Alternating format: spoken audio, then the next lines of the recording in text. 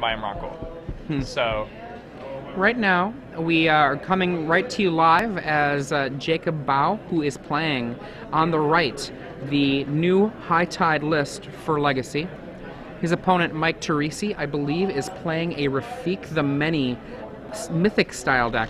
I'm not sure if it's a Mythic Conscription style deck or just a pure kind of Mythic aggro style deck. Or Bant. and I'm sure he's got some Legacy goodies in there, like some Trigon Predators. Right. Some, like Pride Mage has a lot of value in a format like this. Those Banty kinds of cards that just give you some advantages.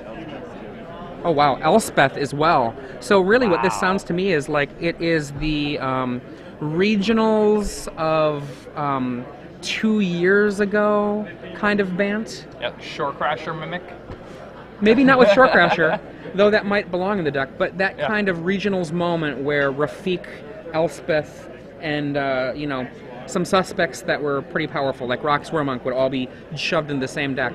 Now, we were talking about yesterday how extended is super standard.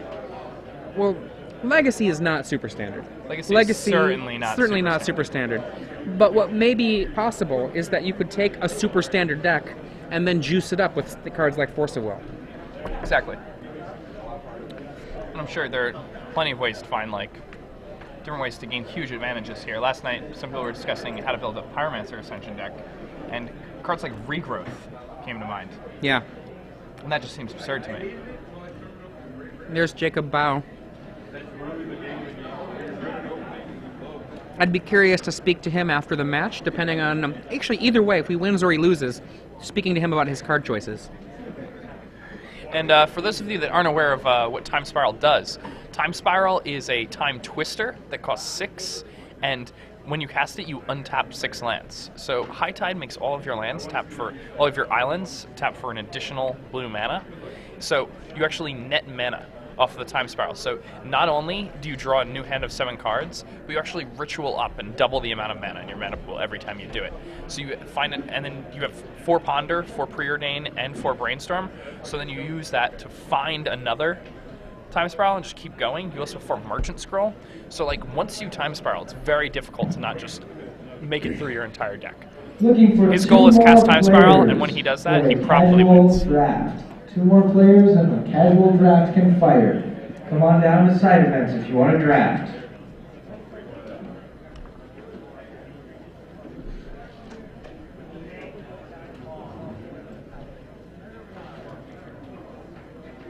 I like that he cracked the fetch line in his first turn. He doesn't know what his opponent's playing, and he wants to play around Stifle. Well, I think he's also probably going to preordain or ponder here. Okay, so he's pondering also. Yeah. I mean, this is a deck as that's... a rule of thumb, that's a good idea. I agree with that, yeah. Legacy is one of those formats. It's not quite as potent as, you know, Type 1, but essentially a lot of times you're well rewarded for doing things right away rather than waiting. For example, if you cast a Brainstorm in the early turns on the main phase, like say a turn 5 Brainstorm main phase can often be better than waiting because you can draw into something so good that you want to cast it right away. And Ponder and Preordain are cards that you don't really mind casting on turn 1, whereas Brainstorm is something that... Yeah, Brainstorm is a card a lot more you prefer to wait on. But the fact of the matter is that with that Brainstorm that you cast later in the game, it's often better to cast main phase than to rely on it as a instant at end of turn. Agreed. It's usually good to combine it also with a fetch land. If you have an untapped fetch land in play, you can cast the Brain Freeze, take 2 of the cards that you don't want from your hand, and then put them back on the top of your library, crack your fetch land, and then you have fresh cards on the top of your library. Yeah.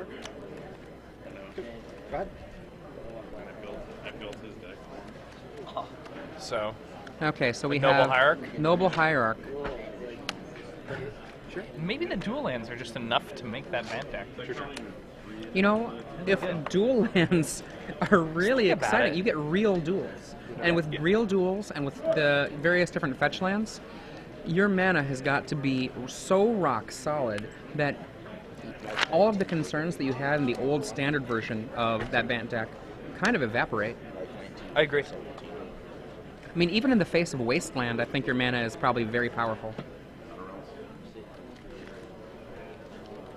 Yeah. I'm worried for a Gaddock here, but he does nothing. Cycling a Sprite. The Cloud of Fairies. Draft open number 2 players. Your Sting round through his 2 deck. pairings are now being posted. It's kind of funny that I've been so trained by Draft fairies open number that I 2 think of players. Cloud of Your Fairies round 2 as a pairings sprite. are now being posted. Like my general reaction just to call the 2 casting cost fairy. Okay, 1, 2, 3. Rock's Warmonk. Rock's Warmonk. Now, Rock's Warmonk has a lot of value against zoo decks in this format. It's really good at fighting Wild Nakatos, especially if you're playing Noble Hierarch in your deck. Right. It forces them to either use a removal spell on the Noble Hierarch, or you threaten them with 3/4 lifelink. We don't have a deck list in our hands of the Mike Torrisi deck, but I'm curious if there's a Daze or if there's anything like that that he has, besides perhaps probably Force of Will, to try to fight opponents that are acting, against him. It's a pretty common ploy for this style of deck to have Daze. Yeah, I'm almost sure that he's got to have Force of Will. Oh, he's got to have 4 Force of Will. But the question from my mind is Daze, maybe some Spell Pierces, kind of mimicking a Merfolk style sideboard or a Merfolk style counterspell package.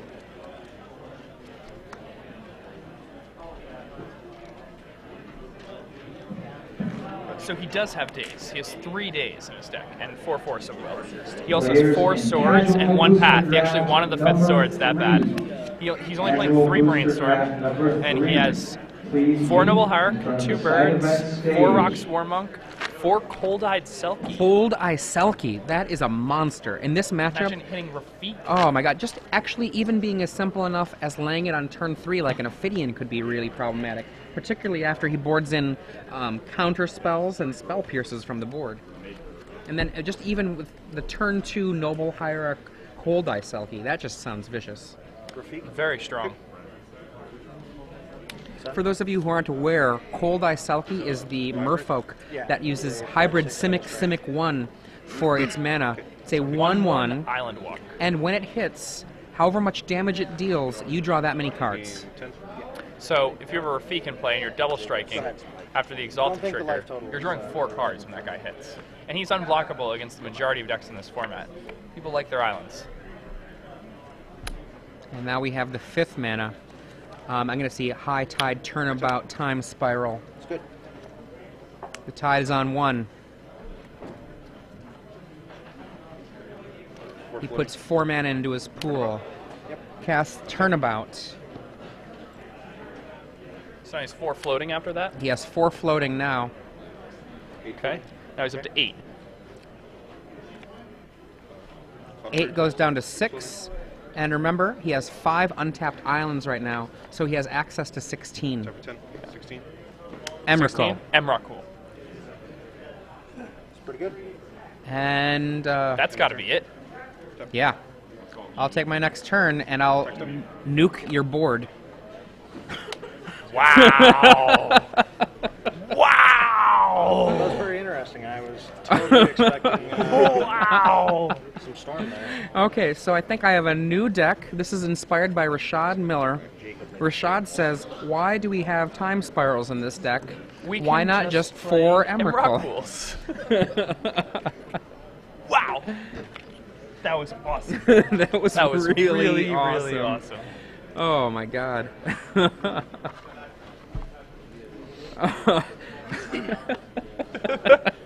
And this guy's 4-0. Like this is not like a yeah. fluke. We didn't This go guy and is- cherry pick this guy from the middle of the field. Yeah, this is somebody who's risen to the top. He has no buys. He's working his way up, and he's crushing it with this. And this is very original. I'm pretty pumped about this deck. I'm not gonna lie.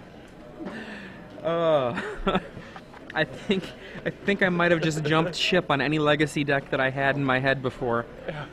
Wow. I'm on board. Who wants Brain Freeze? We can play more Emrakuls. I'm 100% serious.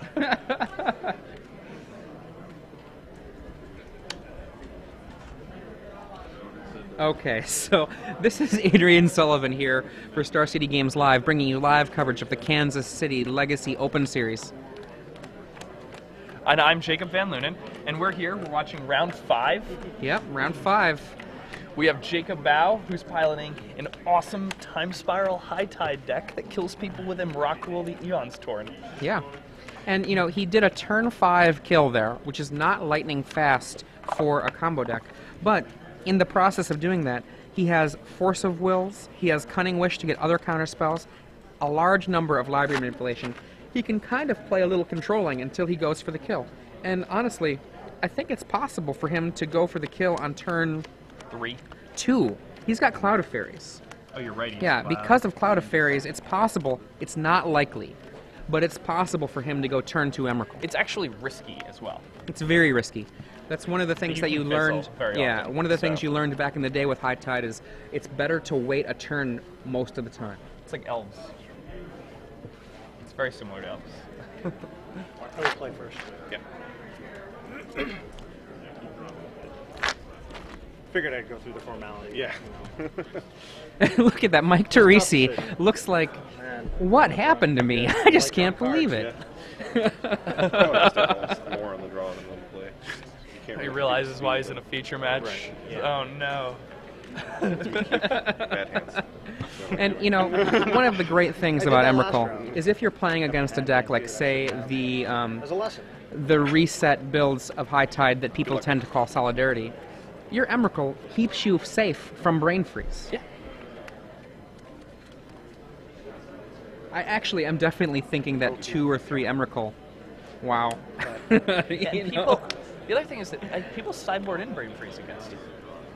And they can't kill you with it. Like, it doesn't matter how much you storm. Like, if you have an Emrakul left in your deck, it doesn't matter. Yeah, and the thing doesn't is, if ma- you draw the Emrakul at any point, Brainstorm it back in. and you don't even, not even brainstorm back in, you just cast it. Right? Surprise deck. Well, not if you've got a draw spell in the stack, right? Well, I guess you have to draw for your next turn also. Yeah. Right, so. No, you have to get it back in your deck, or have a second Emrakul. Yeah, Yeah, you so, can just play a second one. yeah.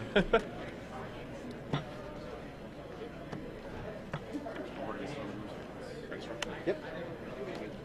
I hear that card's kind of good. Yeah.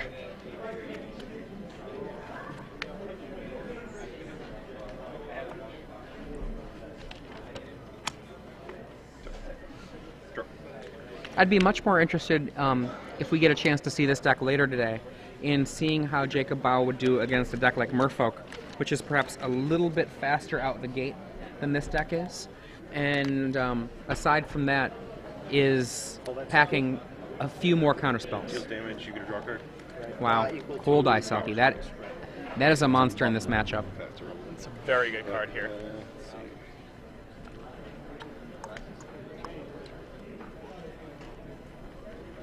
Jacob certainly has some islands. So we are in Okay, so- round 5 right now, and just a quick recap, we have currently had 8 different archetypes show up in the 5 feature matches that we've done. And that wasn't by design, that was just the nature of how Legacy works right now. Which is really just a testament to how wonderful the format is. And banning of survival is just such a great thing. Like, it used to be that, like, as the tournament progressed, you'd just see like more and more survival decks, because the survival decks would just do better than all the other decks. They're just more powerful. And now that that card's gone, we can really see like a diverse format. We see like all these beautiful decks that like clearly like these are people's decks. People made these decks. Both of these players, this is something they created. And that's great. And that's great for the game.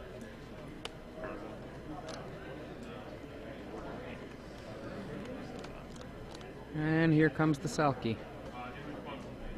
Maybe with a little help, maybe not. I personally am fine with just drawing one card. It depends what he has in his hand, obviously, but, you know, even saving up the bluff of extra counter spells, I would like just to buy more time. Two-headed giant sealed players. When you finish your match, fill out the match result slip, and please bring it back That's a up time to spiral. the side event stage. Two-headed giant, please bring your match result slips back up when you're done to the side event stage. Now, one of the things that High Tide decks of yesteryear had as advantages over other decks is they could often play for an out mana turn. And with only 17 lands, and only 4 Force of Wills to really fight a basic counterspell war, this high tide deck is definitely more on the beatdown plan than a control plan. It's true. Now, Mike almost certainly has spell piercings now. He may have been slow rolling that night. Get an extra, you know. He may have just wanted the extra card off the selfie. That's right.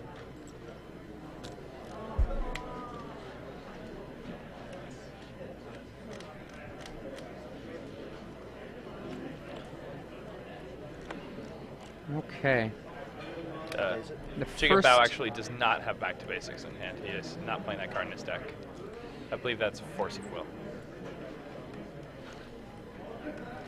Now we can see that if this high tide resolves, it's going to be, I believe, 6 mana versus 2 mana.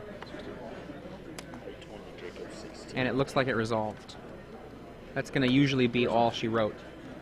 More often Now, than not. a lot of people like to say that if you have a time spiral, you'll just refill your opponent's hands with counterspells, with Force of Wills, with all of those cards. But the thing to remember is you're refilling your own hand with similar cards. It's true, and actually, interestingly enough, by casting these 2 high tides, Mike has counterspells in his sideboard, which he may have brought in, and now those counterspells can be cast off his 1 land there. Yeah, he's got access to 3 blue mana right now. Yeah. Like, he could actually counterspell, still have a blue floating, and use it for spell pierce. He could even spell pierce counterspell. And that looks like it's a 4th high tide. So now he has access to blue, blue, blue, blue with his single Tundra. Storms now. 6. Well, he is. Let's see That what is- happens. 2 lands floating. So That- he has 5 mana remaining and access to 12 more. Shuffles his graveyard, hand, and library together, and then they draw 7 new cards. Now, one of the things in the old high tide decks of yore, it was very easy to find singletons in the deck. And with this deck, it runs even more library manipulation. So it's even easier to find your 1 Emrakul.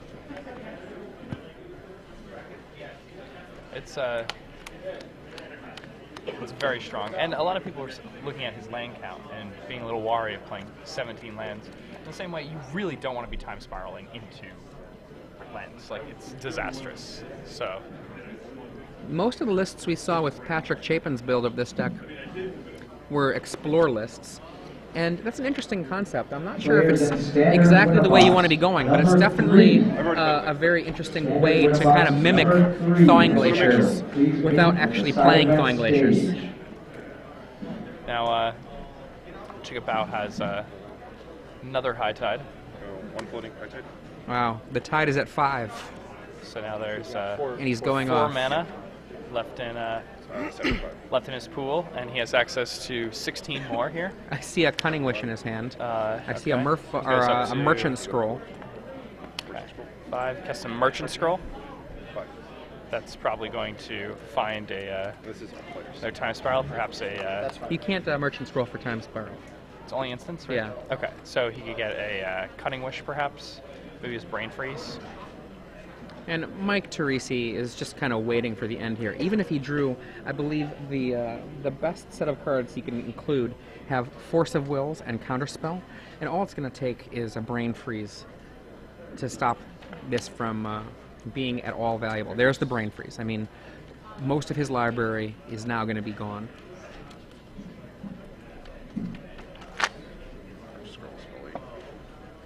Looking for the following players who have signed up for standard winner box number 3. Scotty Kelly. So he Cunning Wished Michael for a Fraser, Brain Freeze there, so he and does have other ways to win Thomas besides the Long. Once Emrakul. again, He can do this Scotty old school Kelly, Solidarity style. Michael Fraser, And there's a Force of Will Thomas Long. for the Report Cunning to Wish, side events which is for your dispelled. standard winner box. It's pretty good. Did he remove a card in his hand from the game for that Force of Will? Yeah, he did. And which one?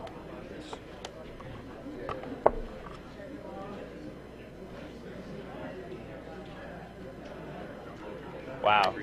There's a second Brain Freeze. That should be more than enough to take care of the rest of that library. Brain freeze. Brain freeze. I wish I had 75. Wow, and that's all she wrote. I'll fail to draw. Okay. That is pretty awesome. I'm impressed. I really want to see this guy go deep. This is something completely new for me. Yeah, I wasn't sure. it was irrelevant because you had the force. Okay, so I thought a about quick trying to drop 2-0 there, for Jacob draw, Baugh to yeah. put him at 5-0 in this 8-round event.